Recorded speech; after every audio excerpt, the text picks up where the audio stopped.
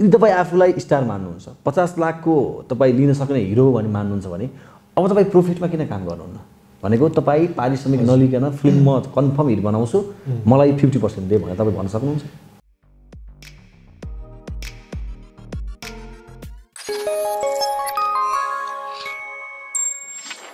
मलाई अहिले नै चाहिँ त्यति बिजनेसमा मलाई अहिले हाम फालिहाल्न मन छैन किन भन्दाखेरि मैले जुन स्यालेरी पाइरहेको छु म त्यसमै खुसी छु हैन त्यो भनेको एक्स्ट्रा दिमाग लाउनु पर्ने चीजहरु हो जुन चाहिँ म अहिले रेडी छुइनँ जस्तो लाग्छ सायद त्यसको लागि एउटा सर्टेन टाइम आउँछ जुनमा मैले पर्सेन्ट माग्न सक्छु वा कि त मैले मेरो आफ्नै नामबाट ब्यानर खोलेर मैले फिल्महरु बनाउँछु होला तर अहिलेको लागि म एज एन एक्टर म धेरै चीज सिकिरहेको छु यो इन्डस्ट्री कस्तो छ बुझिरहेको छु यो सबै चीज बुझेर मात्रै अगाडि बढौँ भनेर अनमोल केसीले पाएको ट्याग अनुसार त अब किन प्रोफिटमा काम नगर्ने भन्नेहरु पनि छन् नि एकतिरले हजुर हैन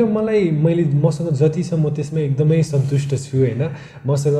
राम्रो एउटा अमाउन्ट मैले पाइरहेको छु मसँग दर्शकवृन्दहरुको माया छ त्यो भन्दा बढी मलाई केही पनि चाहिदैन हजुर ओके त्यो एउटा पाटो पनि भयो अब एकछिन क्याप्टेनमा फेरि फर्क्यौं हामी अनमोलसँग अरु पनि कुराकानी गरिरहेका छौं दर्शकहरुले यो कुरा पनि सुन्न चाहनु भएको थियो क्याप्टेन सिनेमा हेर्नै पनि कारण के छ क्याप्टेन सिनेमा डेफिनेटली तपाईहरुले अहिलेसम्म मन पराइरहेको म छु त्यो क्याप्टेन फिल्ममा हैन सबैभन्दा पहिला त त्यही कारणले पनि हेर्न जरुरी छ र डेफिनेटली यो चाहिँ एउटा नेपाली मार्केटमा आइरहेको भन्दा एउटा डिफरेन्ट किसिमको फिल्म छ र मलाई लाग्छ कि यो फिल्म हेर्दिनु भएर इन केस वर्क गर्यो भने हाम्रो मार्केट अझ ग्रो हुन्छ कि on the sense of stories and script हामीले अझ धेरै वास्ट स्टोरीजहरुलाई एक्सप्लोर गर्न सक्छौं हैन जहिले पनि गाउँमै वा कि त जहिले पनि नाचिरहेको डाँडामा गएर नाचिरहेको भन्दा पनि अलिकति एउटा म चाहिँ specially as a youngster as a new कमर पनि म चाहिँ अझ एक्सप्लोर गर्न खोजिरहेको छु के यो चीजहरुलाई त्यही भएर पनि मलाई लाग्छ कि क्याप्टेन चाहिँ जरुरी छ एट द सेम टाइम क्याप्टेनले चाहिँ एउटा स्पोर्ट्समा जति पनि मान्छेहरु इन्ट्रेस्ट हुनुहुन्छ उहाँहरुको लागि पनि एउटा इन्करेजमेन्ट हो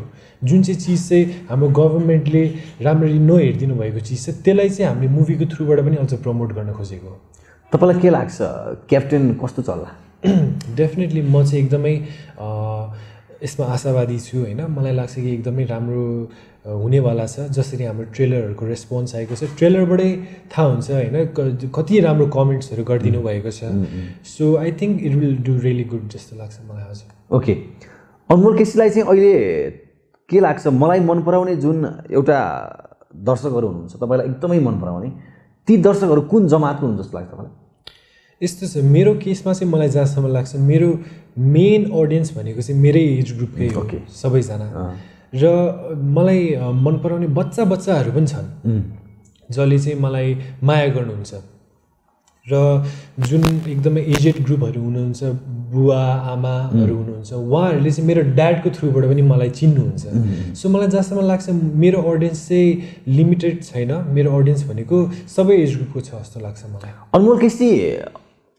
तपाईलाई के लाग्छ ऑडियन्ससँग तपाई कतिको कनेक्ट हुनुहुन्छ जस्तो लाग्छ फेसबुक एउटा थ्रु भयो हैन डाइरेक्ट जुन एउटा कनेक्सन हुन्छ नि ऑडियन्स र तपाईको त्यो कनेक्सन तपाई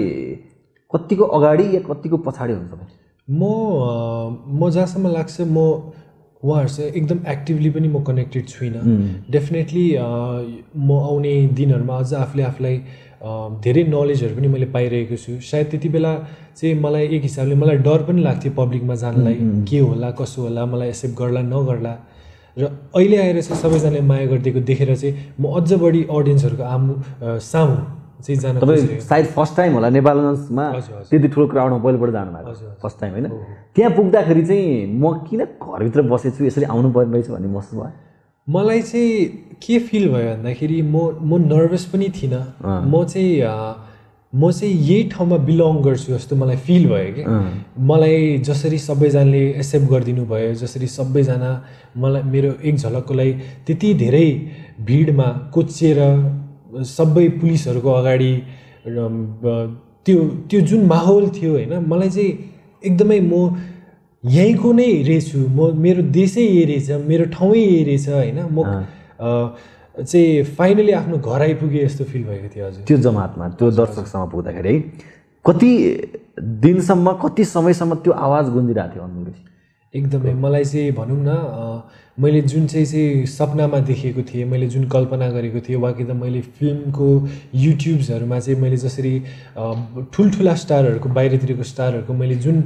लाइफस्टाइल देखिरहेको थिएँ, त्यो चिज कहीँ न कहीँबाट अलिकति चाहिँ त्यसको झझल्को चाहिँ मैले चाहिँ त्यो एटमोस्फियरमा मैले पाएँ। र मलाई चाहिँ के अरे नेपालमा पनि चाहिँ होइन, यदि तपाईँहरूले राम्रो काम गर्छ भने त्यो मासले पनि तपाईँलाई चाहिँ मन पराउँदो रहेछ भनेर, त्यसको त्यो मास पाउनलाई चाहिँ तपाईँ मन्त्री वा कि त राजा हुन जरुरी छैन रहेछ जस्तो लाग्यो। एउटा कलाकार भएर पनि झन् बढी चाहिँ मान्छेको मन जित्न सक्दो रहेछ जस्तो लाग्यो। ओके, एक्ज्याक्टली त्यो माहौल निकै रमाइलो पनि थियो होइन।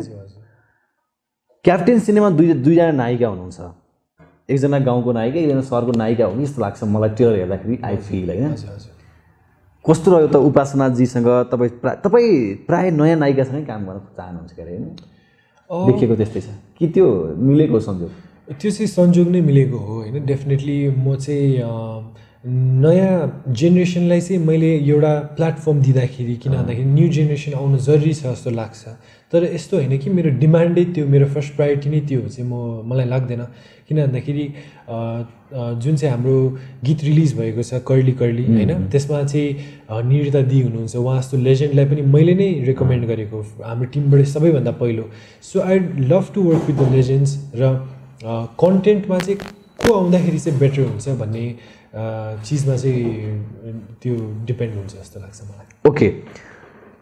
क्याप्टेन सिनेमा पक्कै पनि चल्छ अहिले त नर्मल्ली। अब हेर्दाखेरि 3-4 महिना भयो नेपाल फिल्म इन्डस्ट्रीमा हल त्यति धेरै भरिएको छैन क्या अरे होइन। त्यसले गर्दाखेरि धेरै वितरकमाथि अनमोल केसी एउटा भरोसा पनि रहनु भएको छ, दर्शकमा पनि छ, मिडियामा पनि छ, क्याप्टेनले दर्शक तान्छ भन्ने छ। त्यो सबै कुराहरू हेरिँदाखेरि ट्रेलरको एउटा रेस्पोन्स छ, एउटा एकातिर स्टारडमको कुरा छ। अब तपाईँको त एउटा फिल्म फ्लप हुने अधिकार पनि छैन जस्तो देखिन्छ बजार हेर्दाखेरि चाहिँ होइन। त्यो सबै कुराहरू घुमिरहँदाखेरि त्यो टाउकोमा त्यो भुमरीमा कति कुराहरू खेल्छ अनमोल? यी कुराहरूले कतिको दबाब दिइरहेछ, कतिको त्यो महसुस भइरहेछ तपाईँलाई? Definitely with bigger power comes bigger responsibility भन्छ नि होइन, त्यो चाहिँ म फिल गर्छु। र मेरो इनफ्याक्ट मेरो साथीहरूले पनि भनिरहेको हुन्छ कि अनमोल तिमी त आफ्नो एजभन्दा धेरै छिटो बुढो भइरहेको छौ हेर होइन। किनभने मेरो साथीहरू अहिले पनि क्लबमा इन्जोय गर्न जान्छन्, अहिले पनि नाच्छन्, रक्सी खान्छन्, रमाइलो गर्छन्, they are enjoying there young life भनौँ न होइन, जुन कहिले पनि फर्केर आउँदैन। भनी म अलरेडी काममा टाइड अप छु, तर प्रोज एन्ड कन्स होइन, अब एउटा कोइनको चाहिँ दुइटै साइड हुन्छ भनेको जस्तै डेफिनेटली मैले मेरो साथीहरूभन्दा बढी मैले मेरो अडियन्सबाट माया पाएको छु, सबैजनाले मलाई चिन्नु भएको छ। सो यो चाहिँ यस्तै नै हो जस्तो लाग्छ मलाई। केही पाउन केही गुमाउनु पर्छ अनमोल केसीले त्यो लाइफ गुमाएर यो नाम पाइरहनु भएको छ होइन। अब अनमोल केसीलाई सिनेमा इन्डस्ट्रीमा कतिपयले पैसामुखी भयो भन्ने आरोप पनि लाउँछ। अनमोल केसी पैसामुखी छ, जो चाहिँ हाई पैसा बिना कामै गर्दैन। तर तपाईँले पैसा डिमान्ड गर्न थालेपछि तपाईँ पछि आउने नायकहरूले पनि त्यो एउटा एकदम राम्रो पारिश्रमिक पाउनु भएको छ। तपाईँ त्यो एउटा जुन मार्केट सेट गर्ने भन्छ नि, त्यो मार्केट सेट गर्ने कुरामा त्यो सेटको मेन मान्छे म भन्ने फिल गर्नुहुन्छ? यस्तो भयो, मैले कहिले पनि डिमान्ड गरिनँ मलाई यो अमाउन्ट चाहिन्छ, मलाई त्यो अमाउन्ट चाहिन्छ भनेर। के हुँदो रहेछ भन्दाखेरि आफ्नो काममा जब आफू अनेस्ट भइन्छ नि, त्यसपछि डिमान्डहरू आफै आउँदो रहेछ। त्यो चाहिँ आफूले डिमान्ड गर्नै नपर्ने रहेछ। र मलाई अहिलेसम्म यो जुन अमाउन्ट आयो, सायद मेरो अरू साथीहरूले डिमान्ड गर्नु भयो भने मैले चाहिँ कहिले पनि गरेको छैन यसको कुरामा। र डेफिनेटली मेरो कारणले अलिकति मार्केट बढेको चाहिँ छ नै जस्तो लाग्छ मलाई। हजुर, त तपाईँले आफूलाई सिनेमा इन्डस्ट्री क्याप्टेन मान्न तयार हुनुहुन्छ तपाईँ? हजुर हजुर, म आइ एम भेरी सरी होइन, म त्यो चाहिँ मान्दिनँ आफूलाई। किन भन्दाखेरि म अझ पनि हाम्रो पुरानो जति पनि लेजेन्ड्सहरू हुनुहुन्छ, म उहाँलाई नै क्याप्टेन र उहाँलाई नै लेजेन्ड्सहरू मान्छु। मैले चाहिँ उहाँहरूको फुटस्टेप चाहिँ फलो। तर सिनेमा इन्डस्ट्रीले मानौँ या मिडियाले मानौँ या दर्शकले मानौँ, कतै न कतैबाट तपाईँहरूमाथि सिनेमा इन्डस्ट्रीको जिम्मेवारी ल्याएर चाँडो थुपारिदियो। हजुर, अलि छिटै त आएको हो जस्तो लाग्छ। मेरो जुन एज छ त्यो अनुसार बाहिरतिर हेर्नुहोस् तपाईँ, जहिले पनि सबै एक्ट्रेसहरू 30 पछि मात्रै एक्टिङ करियरमा जान्छन्। र म अहिले मेरो एजमा मलाई जहाँसम्म लाग्छ त्यो जिम्मेवारी मलाई आउन अलिकति छिटो पनि हो। तर म यो जिम्मेवारीबाट टाढा भाग्दा पनि भाग्दिनँ। किन भन्दाखेरि हो हामीले नै हो हामी यङ्स्टर्सहरूले नै हो जिम्मेवारी लिने र हरेक सेक्टरमा यो फिल्ममा मात्रै नभएर हरेक सेक्टरमा अब यङ्स्टर्सहरूले नै चाहिँ गर्न जरुरी छ जस्तो लाग्छ मलाई नयाँ किनभने हामीसँग नयाँ आइडियाज छ सँगसँगै हाम्रो पुरानो जति पनि इन्डस्ट्रीमा हुनुभएको एक्सपिरियन्स र हाम्रो न्यू आइडियाजहरू मिलाएर हामी अगाडि बढ्यो भने चाहिँ हामी अझ माथि पुग्छौँ जस्तो तर मिलेको छैन नि हजुर डेफिनेटली मिलेको छैन तपाईँहरू माथि थुपारिरहेको छ कोही विश्राम लिएर बस्नु भएको छ कोही मेकिङमा हुनुहुन्छ कोही कता हुनुहुन्छ सबै अहिलेको केही कलाकारमा थुपारिरहेको छ हजुर त्यसले सिनेमा इन्डस्ट्रीलाई भद्रगोल त बनाइरहेको छ नि फेरि एकदमै भद्रगोल त छ हाम्रो इन्डस्ट्री अलिकति भद्रगोलै छ तर पनि मलाई लाग्छ कि हरेक चिजको राइट टाइम आउँछ सायद एउटा इन्डस्ट्री भइसकेपछि सबैजना चाहिँ एउटा फ्यामिली भएर वर्क गर्न पनि अब छिटै नै त्यो दिनहरू पनि आउने हामी आशा मात्रै गर्न सक्छौँ हजुर आशा मात्रै गर्न सक्छौँ हजुर अनमोल केसीले सिनेमा इन्डस्ट्रीमा आएको यो टाइममा के कति गोल गरेँ भन्ने लाग्छ तपाईँलाई मलाई लाग्छ कि यति कम समयमा चाहिँ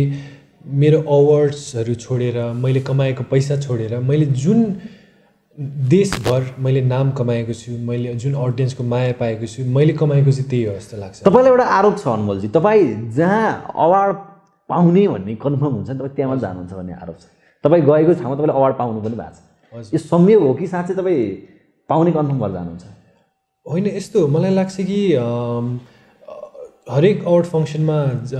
जान जरुरी छ जस्तो पनि मलाई लाग्दैन तर नपाउन किन जानुहुन्छ तपाईँ हजुर होइन मलाई लाग्छ कि जुन ठाउँमा जान्छु त्यो ठाउँमा चाहिँ म goal हानेरै फर्किन्छु okay so that's my भनौँ न that's my idea that's my principal so म त्यसरी मात्रै जान्छु हजुर एज एन एक्टर मेरोलाई अवार्ड भनेको चाहिँ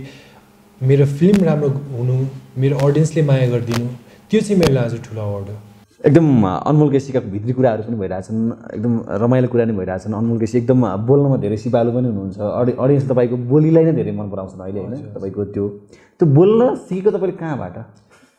के पहिल्यैबाट त्यस्तो आएको आई डोन्ट नो सायद बोल्न सिक्न भन्दा पनि मलाई जहाँसम्म लाग्छ मेरो बुवा आमाले जुन संस्कार मलाई दिनुभयो होइन र मैले वर्ल्डलाई जसरी आफ्नो नजरबाट हेर्ने मैले एउटा दृष्टिकोण पाएँ त्यहीबाट नै म यस्तो बोल्न सकेको जस्तो लाग्छ हजुर मलाई तपाईँलाई के लाग्छ मैले तपाईँलाई प्रशंसा गरेँ तपाईँ आफूलाई चाहिँ के लाग्छ साँच्चै म बोल्न जान्ने मान्छे नै भन्ने लाग्छ आई डोन्ट नो अब सायद त्यो दर्शकवृन्दहरूलाई थाहा होला होइन मैले चाहिँ यहाँ आएर म चाहिँ एउटा राम्रो एक्टर हो वा कि त मलाई बोल्न आउँछ भन्न चाहिँ अलिकति रङ सुनिएला जस्तो लाग्छ हजुर ओके तपाईँले फुटबल 3-4 महिना लगाएर सिक्नुभयो 3-4 महिना तपाईँले फुटबल जान्नुभयो तपाईँले फुटबल जानिरहँदाखेरि फुटबल के रहेछ त फुटबल चाहिँ प्यासन मनबाटै आउनु पर्दो रहेछ जति नै चाहिँ हुन्छ नि फिजिकली चाहिँ तपाईँ जति नै एक्टिभ भए पनि तपाईँलाई यदि मनबाटै चाहिँ त्यो पिचमा त्यो ग्राउन्डमा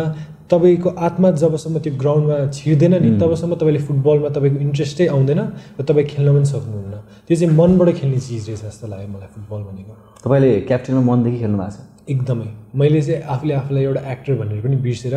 मैले चाहिँ जति पनि क्याप्टेनको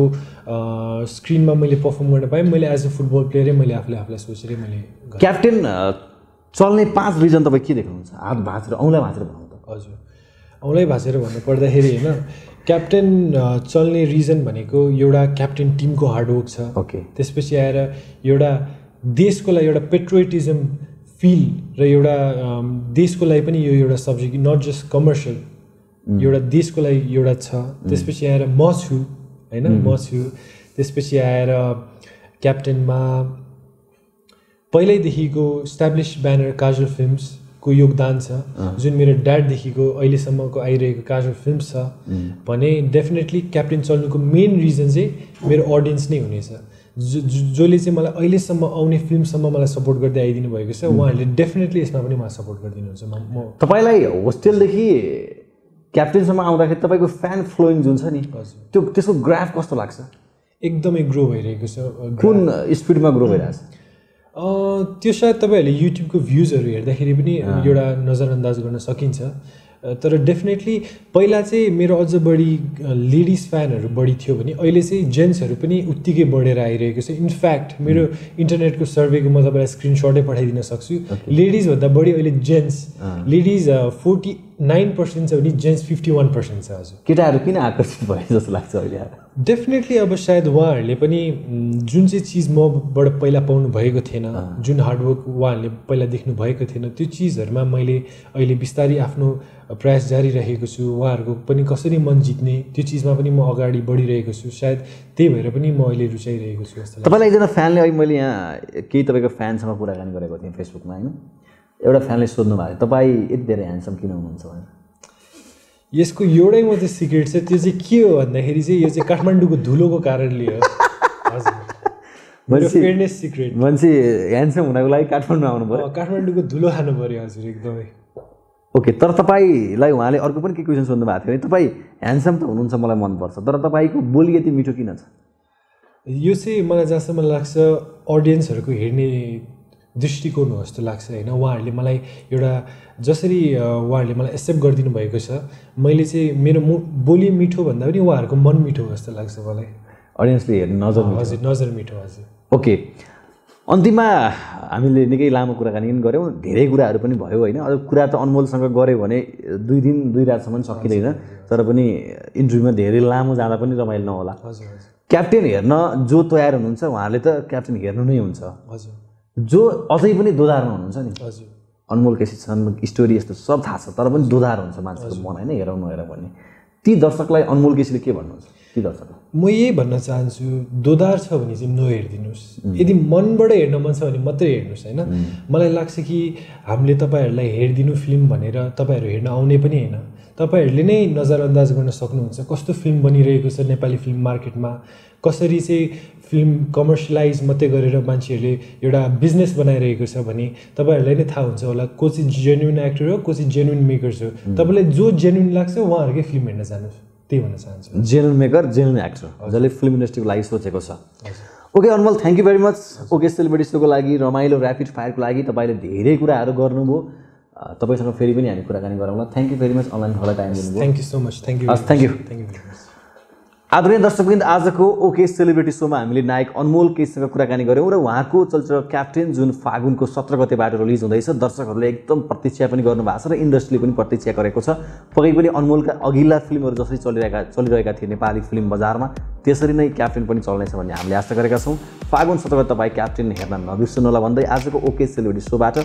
मेरो सम्पूर्ण टिमसहित तपाईँकै विजय आवाजलाई बिदा दिनुहोस् नमस्कार